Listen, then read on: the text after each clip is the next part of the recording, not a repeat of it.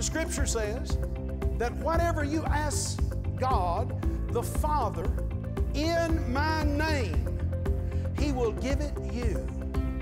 Whatever you ask, according to His name, in His name.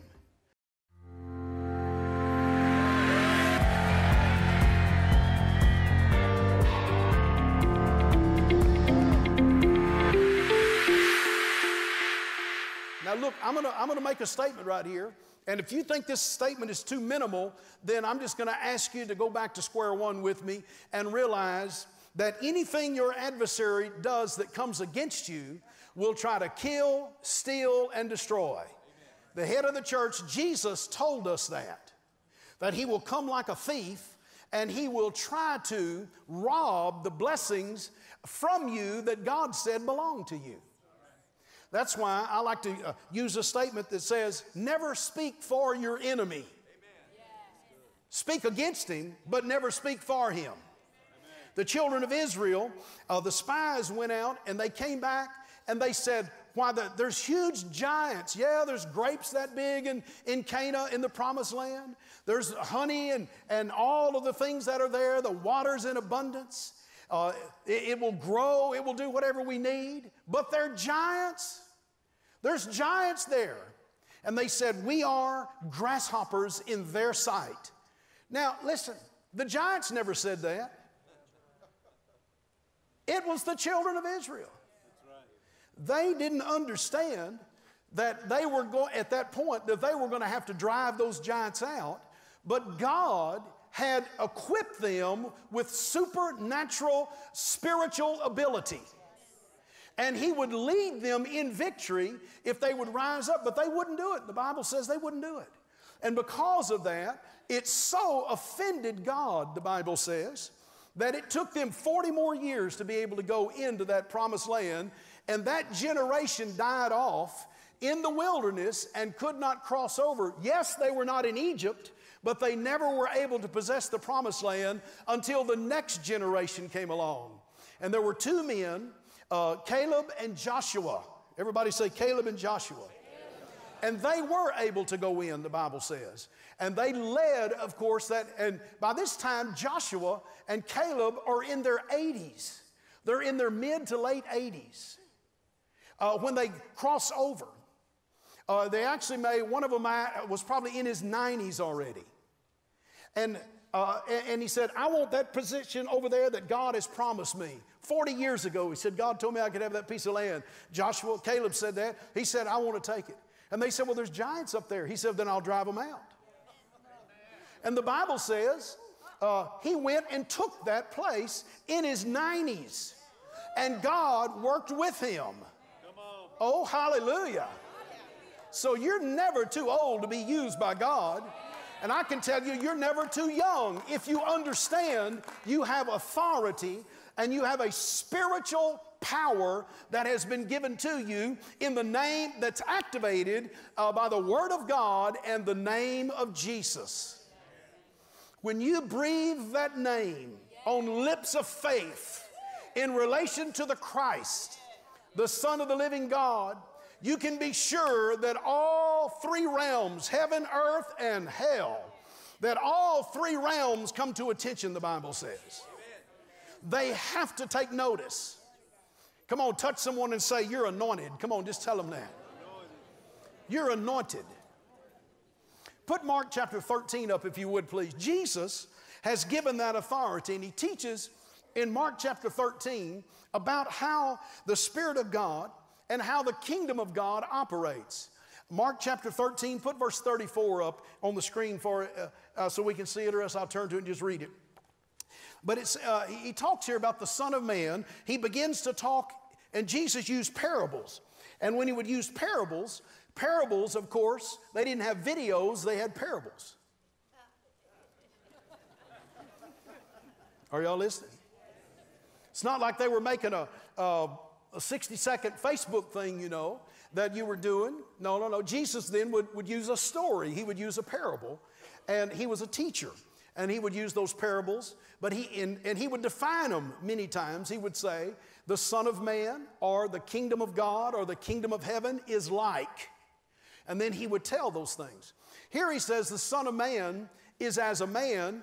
He's talking about the authority that belongs here to every believer.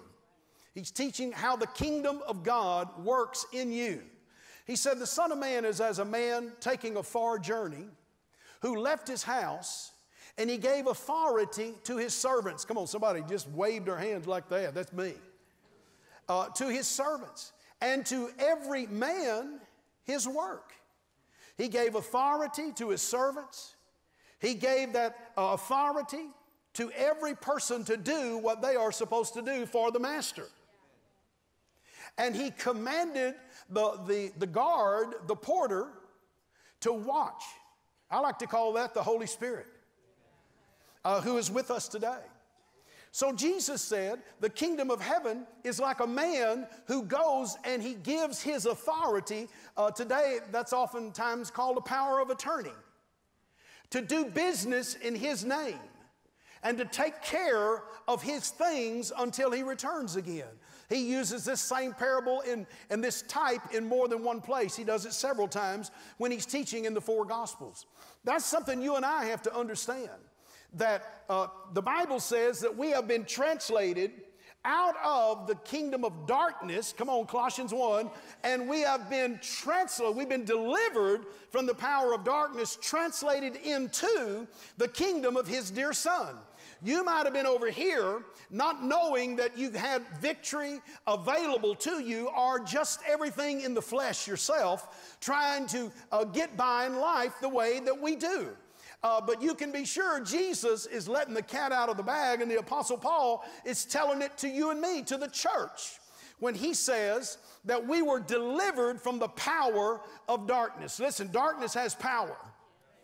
It has fear. It has that blindness that's involved with it. It has the fear of the unknown, the unexpected. And it also creates almost a fantasy in the mind of people. Darkness is that way. Now, he wasn't talking about the moon and the sun when he's talking about darkness.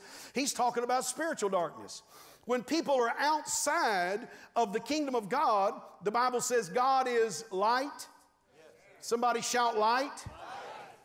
And when we're outside of that, we don't realize, so we hear reports on the news and fear will come in because there's darkness.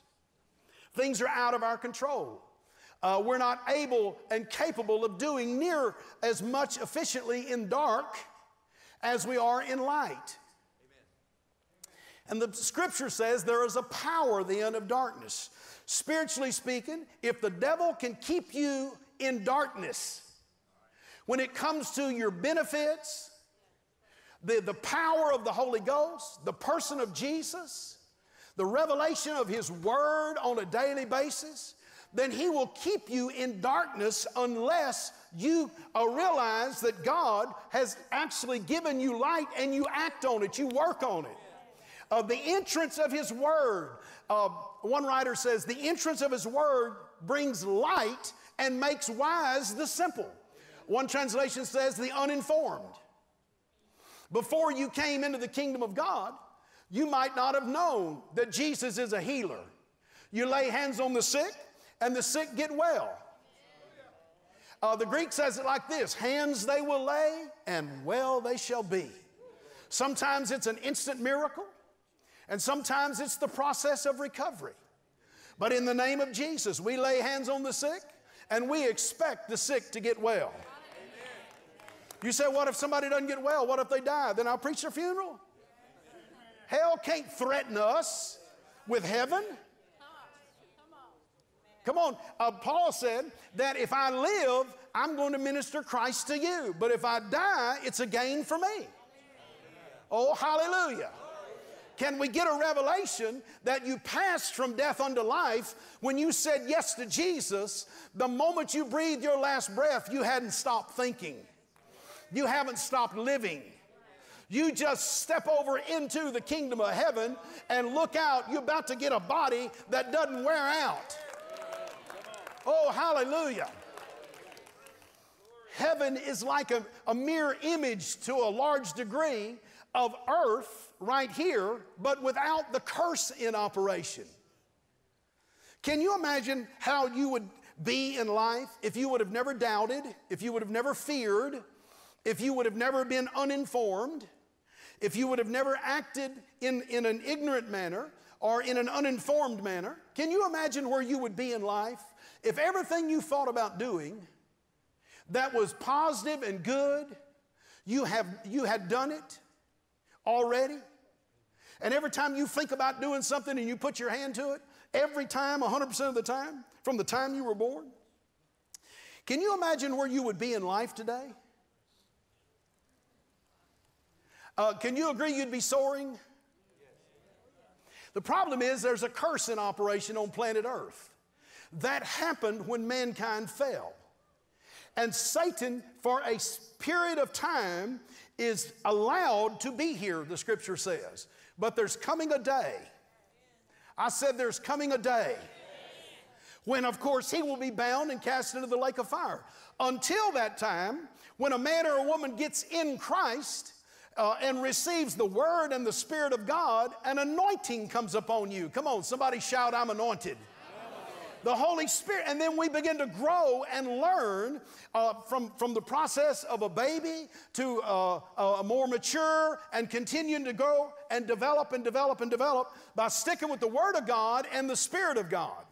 And then being what James 1 says, doers of the Word of God and not hearers only. Come on, somebody shout hallelujah. We are not people that just come and just hear the Bible.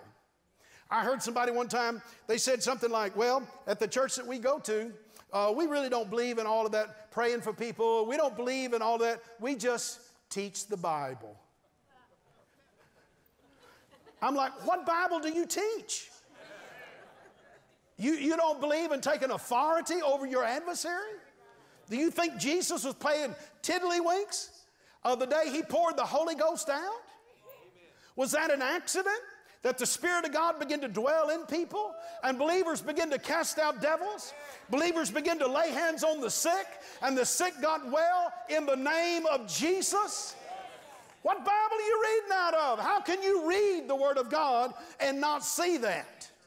It's there all through the Scripture in type in the Old Testament, and in reality in the New Testament. Jesus acted it out. 2/3 of his miracles were physical healing miracles that are recorded.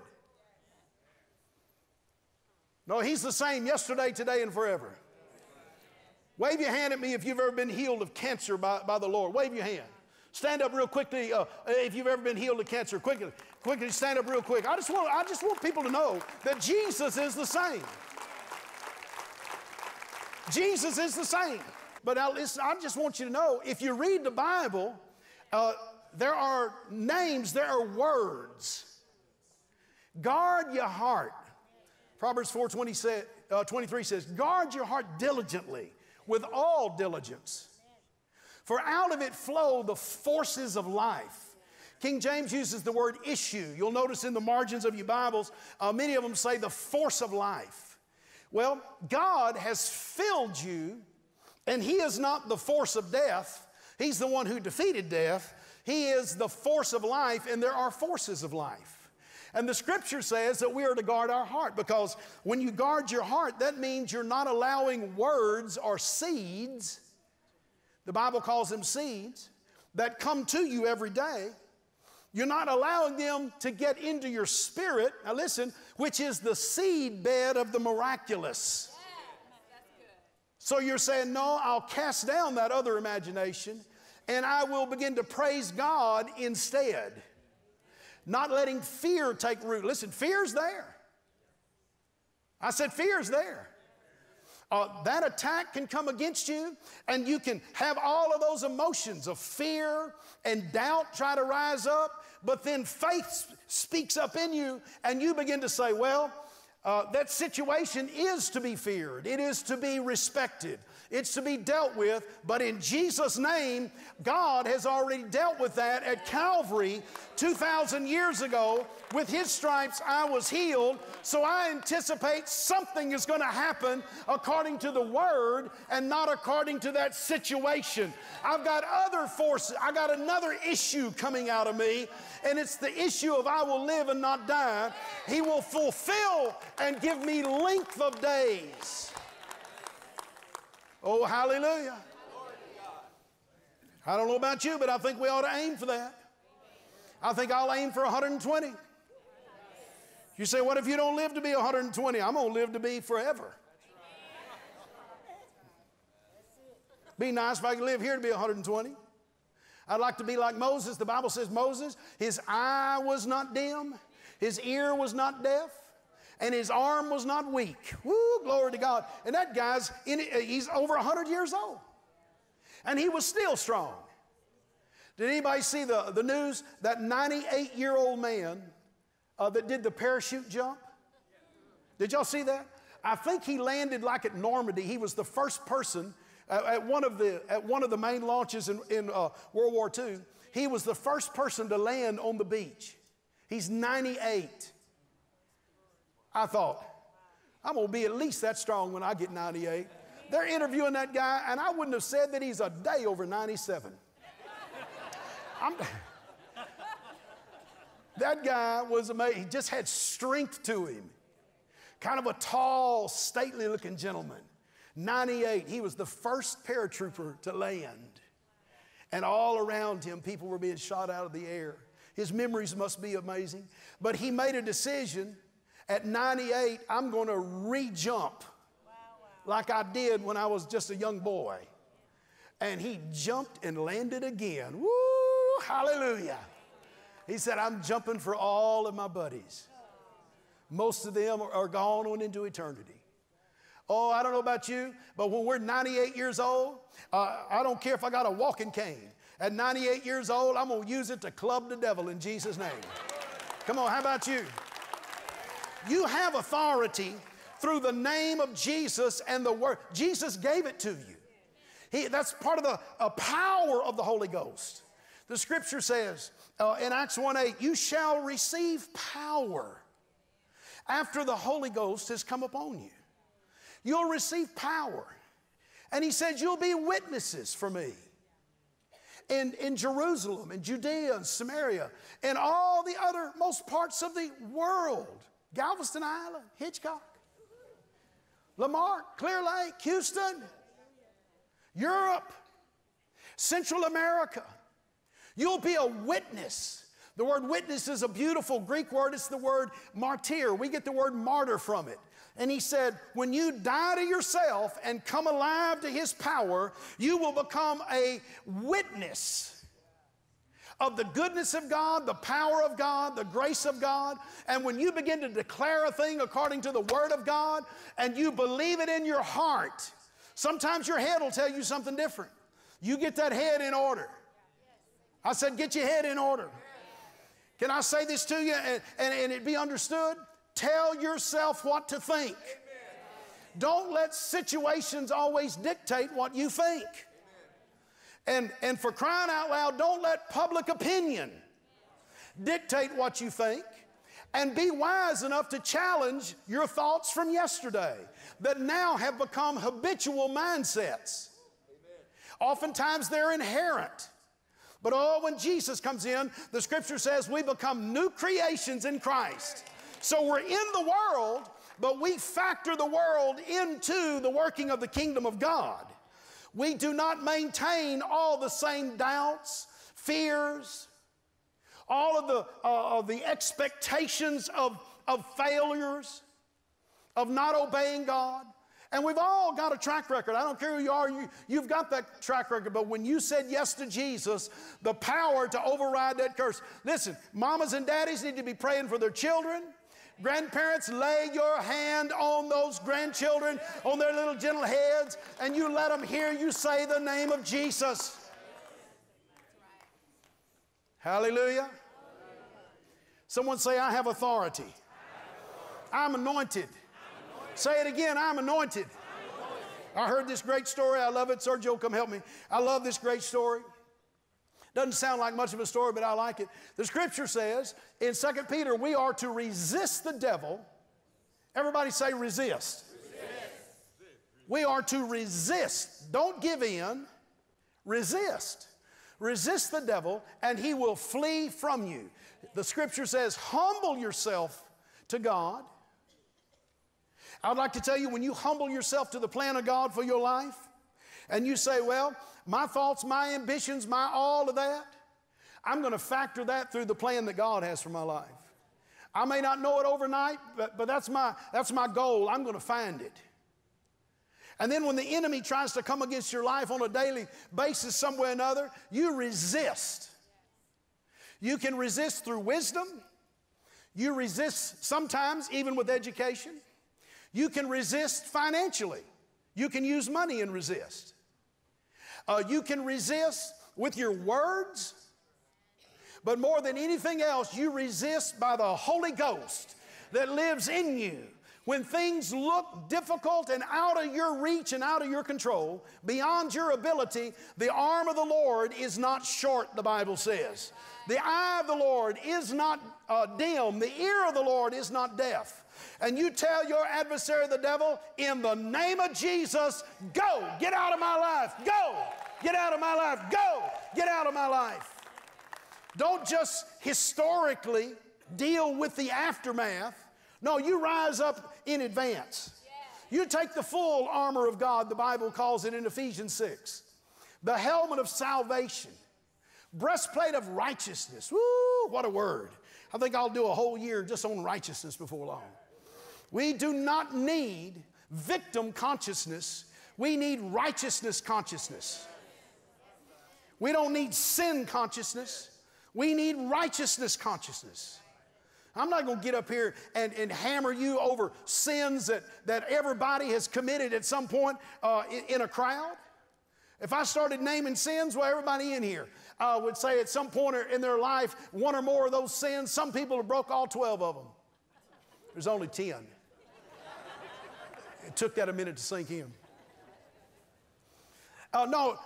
But in your spirit man, you rise up and resist. You resist the devil. And the Bible says he will flee. He will flee. If I read that to you in the Greek, you would love it. That word flee there literally means to run like a convict who's trying to get away from a posse. That's the thought that it is right there. Listen, when you rise up, it's like there's a new sheriff in Dodge. You rise up in your inner man, and hell might have been stealing from you, but when you rise up in Jesus' name, you're going to get your health back. You're going to get your mind back. You're going to get your money back. Come on. You're going to get that call and that anointing that God has for you. That's coming back. Ooh, glory to God. But the Scripture says you activate. You resist. You pray. That's why we pray. We ask God. John 16 says, we ask the Father. Jesus said, it's in red in your red letter Bible. Jesus said it. The Scripture says that whatever you ask God, the Father, in my name, He will give it you. Whatever you ask, according to His name, in His name.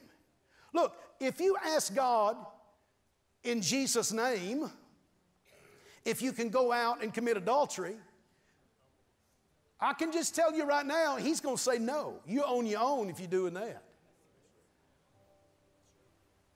You say, well, if I can ask Him anything in my name, now listen to me. Listen to me. Jesus taught all through the Gospels, He said things like this. I want God's will done on earth just like it is in heaven. Do you think there's any poverty in heaven? Can I get 2 amens? Do you think there's any sickness in heaven? Do you think there's fear, doubt, and unbelief in heaven? We want that manifested like it is in heaven right here on earth. We have an authority. He has given us that authority. He said, I've gone away, but I've given you authority to do business in my name until I return. I could give you 4 different examples where Jesus uses that kind of dialogue. You and I did not just get saved and sit around and do nothing. You have been called and anointed to be a living witness for Jesus Christ. When you have a chance, talk about it. The rest of the time, live it. Just live it in faith. Live it in love. Live it in joy. How many of you think Christians ought to be happy? How about happy even on a bad day? You say, well, if I was being happy on a bad day, it'd have to be because I was just doing it by faith. Yeah. It's amazing how that'll turn around. It's amazing how that'll turn around. Yeah, there was a bully in one of those little old country schools. I heard this years ago. Little old bully. He's a kid always bullying, a little bit bigger than all the other kids, and he was always picking on them and hitting them and stealing their lunch money and all that kind of stuff. One day he's sitting there and he's just writing down a little list like he's writing this list. And this little old wiry little kid kind of comes up to him, not as tall as he is, just kind of little old kid walks up there, and feisty little old boy walks up and says, hey, what are you doing? Writing. I didn't know you could write. What are you doing writing? He said, I'm just writing down the name of all the people that I can whoop. That little boy says, let me see that. And he looks at it and he sees his name on it. He said, hey, my name's on this. You can't whip me. And the bully said, oh, okay, I'll take your name off. Your adversary, the devil, wants you to think that he can whoop you. But when you come in the name of Jesus and in the power of the Holy Ghost, and you use that name in faith, you, my friend, are going to have victory. It may not manifest instantly, but if you'll hold fast the confession of your faith, cast down the imaginations that try to come that are contrary to the Word of God, and where fear used to rise up, now you go ahead and fill your mouth with faith. And let that faith get into your heart and into your spirit. I tell you, in the name of Jesus, you will live victorious through the blood of Jesus, through the Holy Spirit, through the Word of God, and as a citizen of the kingdom of power, which is the kingdom of God, and it will manifest in your life individually, in your family, in your marriage, in your business, in your health. I tell you, Jesus is the same yesterday, today, and forever. Come on, let's give God all the glory today, church. Glory to God. Today and forever. To learn more, visit walterhallam.net. Here you'll find a list of resources to help you in your daily walk with Christ. Why do bad things happen to good people? Why is there poverty in the world? Why can't I seem to recover from a loss? Pastor Walter Hallam tackles these and many more tough questions in his book, The Big Why. You'll learn how to view your memories as treasures and to cherish each one as they fuel you on to live a life full of faith and confidence. Make a bold confession. Make a bold confession. God, you have another governor over your souls. Rose from the dead. I get to live. Jesus Christ satisfies your soul when nothing else will.